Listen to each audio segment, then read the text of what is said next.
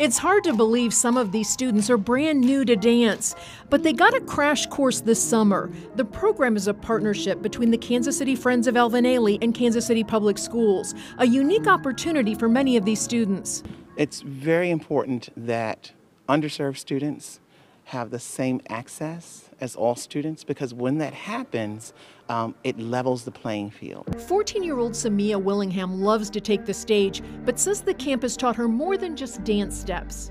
You have to wake up early. You have to be committed. Dance is a commitment. And if you're not committed to dance, then you're not built for dance, because it is hard work.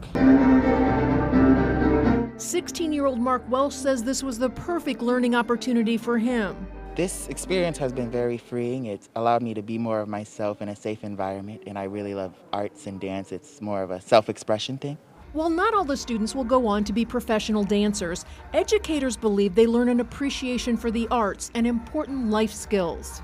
And so it's a really wonderful opportunity for young people to understand, if I really work hard, if I apply myself, if I try again, if I don't give up, what's possible.